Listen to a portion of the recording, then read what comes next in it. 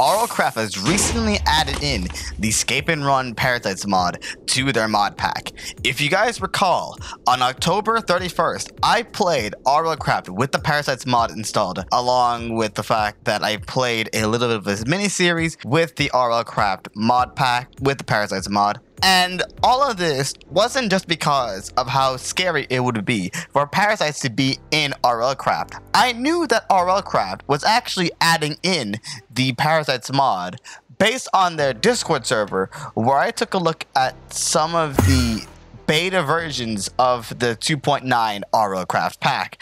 And let me tell you, this mod pack has a whole different feel compared to the previous one, while also keeping that hard difficulty. In fact, I'd even argue that it's even harder than the previous versions of RLCraft. So let me dive into it and talk about where you would find the parasites and whatnot. What are some of the newer things that they've added, changed, or updated, and just overall go over what's so good about the 2.9 version of this pack. Let's get right into it.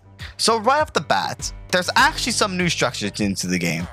And here we have like a little camp village almost.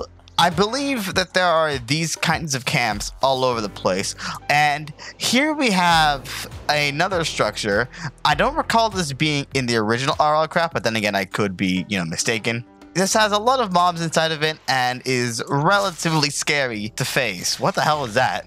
Oh, that's just a vine. Jump scare for no reason. I'm very, very easily startled by things. Of course, you have the Lycanite mobs, but I'm assuming that this pack has an updated version of the Lycanites mobs, along with updating all of the previous mods as well. I'm actually going to pull up the changelog real quick to see exactly what is changed and what's so good about the new version of RLCraft. So looking at the changelog on RLCraft right here, it is a whole crap ton. Shivaxi has done a great job. I'm sorry if I butchered your name. I really do apologize, but either way, you've done a lot for this pack. As you can see here, use latest forge, and it is recommended to use Optifine, but for the new version of Optifine, known as the G5 version or later, if you have an E3 version of Optifine, then you cannot use this Optifine version with this mod pack. Also, it says that Better Foliage has shader support, so there's also that as well.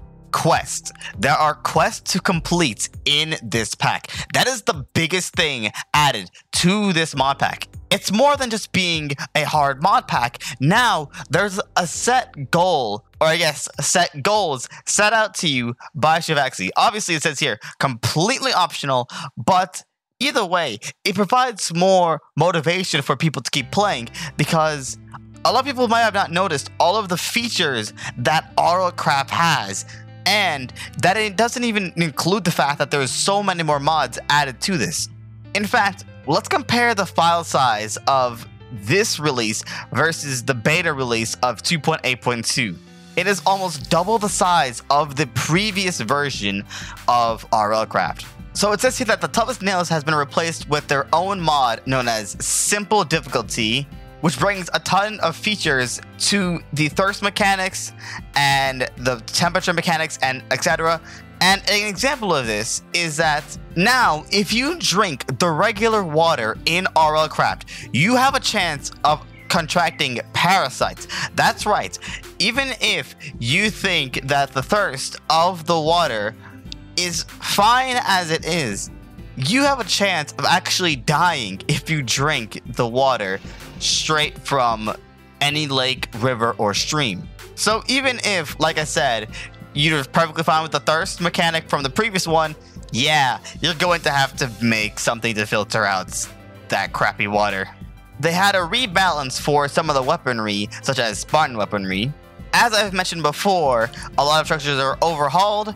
The Battle Tower Golem used to be bugged where people can fishing rod the Battle Tower Golem off of the edge, which that's fixed. There's more stuff to this, such as Young's better stuff, which includes the better mine shafts, better caves, better etc. There's the boss progression revamp, the Lost City dimension. We're going to check out the Lost City dimension later in this video because I believe that's where we're going to find a special certain something. There are now locks on the chest. So let's actually go find a Battle Tower Golem to actually see like all of the features of the Battle Tower Golem. Look at the villages for a second. This seems a bit different. The blacksmith looks interesting. Sorry, I'm getting sidetracked here. But like, there's so many different houses and such. Look at this. That's interesting. That's unique. It's taking me a while to find one of these Battle Tower Golems. But then again, a lot of people have had those things where they keep finding these Battle Tower Golems like very, very frequently. So it's a good thing that they had so that the spawn rate for these things are a little less. These are these structures that they added in.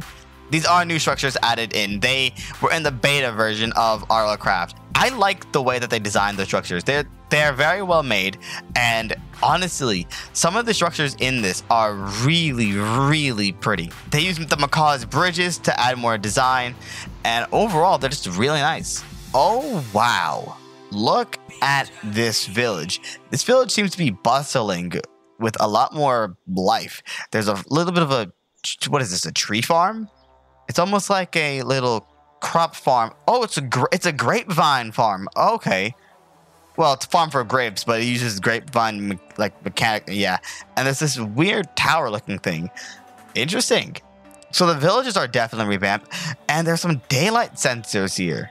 These villages seem to be spawning a lot more frequently. Either that or I'm just like really lucky with the village spawns, and they're just really massive looking compared to the previous villages in RLCraft.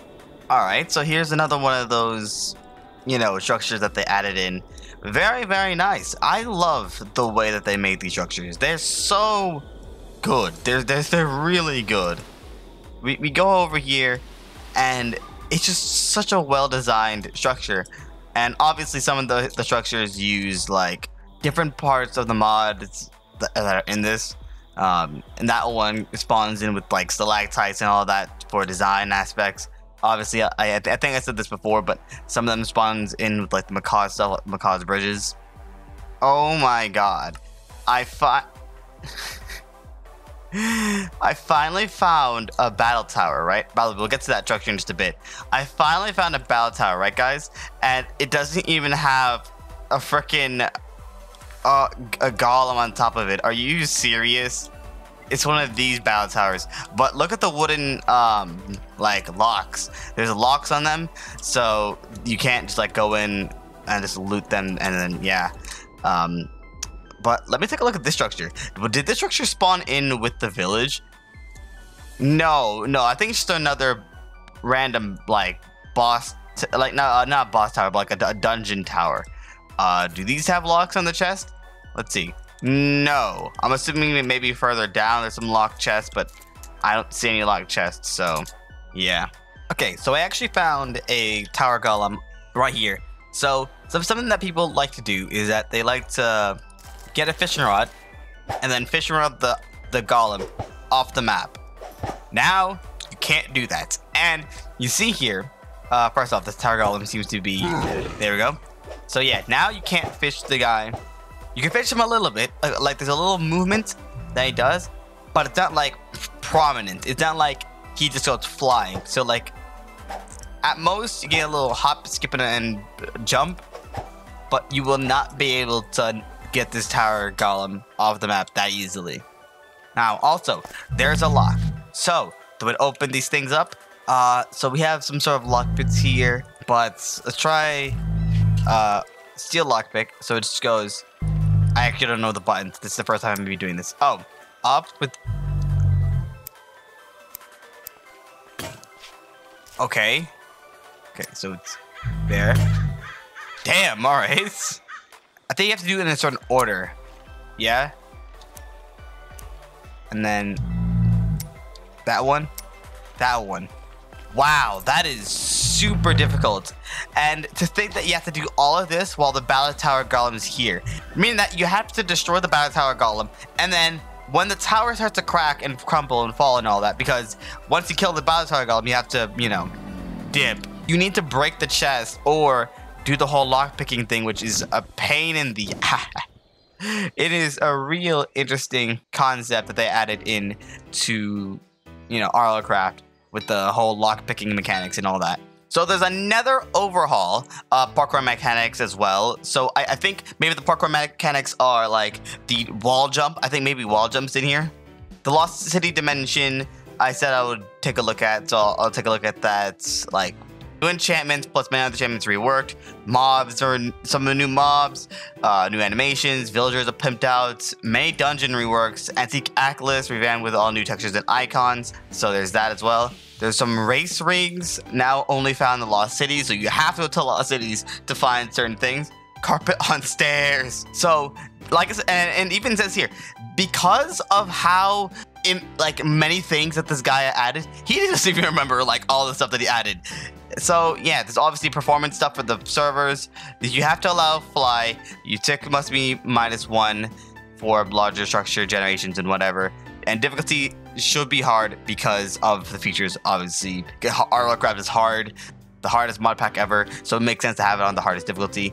Added better questing, classy hats, simply difficulty, Quark, Young's better cage, Young's magic, better nether, escaping error redacted, nice. We all know what that mod is, but yeah.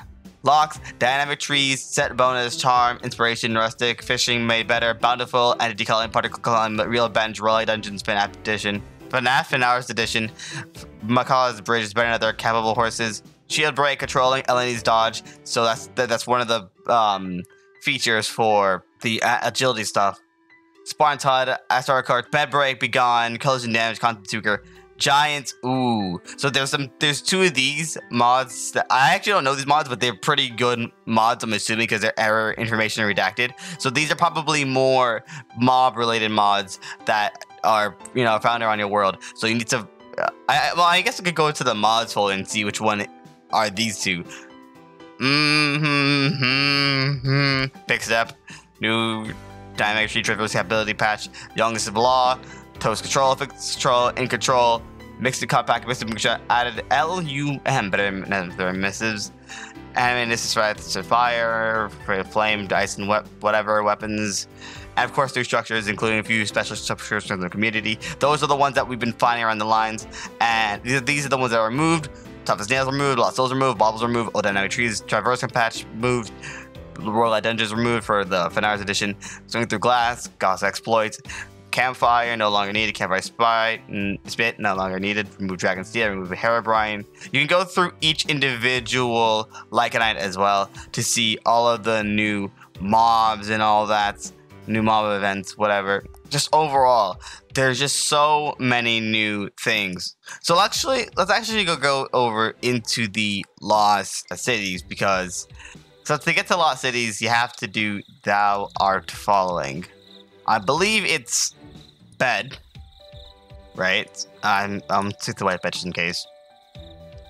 And then skulls, right here. Whoops, right here. And then I think it's just surrounding the entire thing in skulls. Oh, and it needs to be placed on 2 Cincinnati lamps. Yes, these things. This. Holy crap. Okay, so that's how you get to that thing. Yes, that is right, gamers. Welcome to Lost Cities, where it is lost for not only the fact that there are a bunch of these mobs rolling around, but there are some parasites. It's a simulated big spider. I've actually never seen this one before, but yeah. Oh boy, there's some blight zombies. There's just a lot of crap in this dimension that is out to kill you. Yeah, so this is where all the parasites reside. The heck is this thing? A heavy carrier. Okay. I haven't seen a lot of the parasites before, so kind of getting an idea as to what they are. But I like that it's in a different world. And the reason for this is because when I played the Parasites... What the heck? When I played the Parasites mod in RLCraft, it was hard, in the overworld. So it's a good thing that's in this dimension and not in the overworld. Otherwise, it would be a pain in the absolute. Ah! Dude, there's so many parasites around. Jesus. And there are some things in this dimension that you would need to find that aren't in the other dimensions or anything like that. So, obviously, good luck. Now, how do I get back? Is it just the same thing? Hope it's the same thing. Yeah, so make sure to bring extra supplies for the teleportation back. Otherwise, you're kind of screwed. you're kind of screwed. Now, they said that the nether was overhauled, whatever. Let's actually check this out. So, flint seal to the nether. So let's go. All right. So, we're going into the nether, which has a bunch of different things for us to see. We're going to see a lot of things. Look at the nether. It is freaking pretty, my gamers. It is absolutely hell of pretty, or hella pretty. Like the mobs roam the entire landscape, while also there be some other mobs here and about, such as the nether EX mobs. So enjoy that, my gamers. Oh my goodness. Oh my god. Look. Oh, the tyrant dragon. What? Look at this. Frick, where's the tyrant dragon at? Oh, that's this is where, no, that's where the molten titan is. Where is the, I'm gonna head out. That's the Laganite boss dungeon thing, yeah. But look at this area, dude. This is ridiculous. Yeah, overall, very pretty. I will say this is nice. I like this a lot. What is this, a fence? No, it's just a route. I don't know if there's any end like things that are new. There probably are some new things in the end, but I mean, yeah. Well, look at this area, Jesus. Oh my god, this thing goes for like a while. Oh, what the heck? All right, dude, this thing, it's just huge. It's huge. It's huge. You can find a lot more about this on your own, in your own spare time. But let's go back into the overworld, and I want to do at least one more thing. Yes, look at these caves. Obviously, it's a little scary with some of these special mobs around, but these caves, they're amazing. Everybody, this is what the new RLCraft is like. There's diamonds. There's a lot of diamonds, actually, surprisingly. But then again, it is RLCraft. You need to get a lot of stuff to get the diamonds, right? So, you know, mining levels and all that. Okay, let's just like zoom our way through the walls. And there's a nice little dungeon there. Ooh. Interesting placement for a house, my game. Well, that's not intimidating at all. Just replace the spawners with the frickin' Laganite mobs. See what I... Oh boy. Why is there two of these things right in the... Okay, you know what? Sure. Why isn't there any mine? There it is. Holy crap, I found a mine shaft. But look at this. It's like a new, diverse, different mine shaft.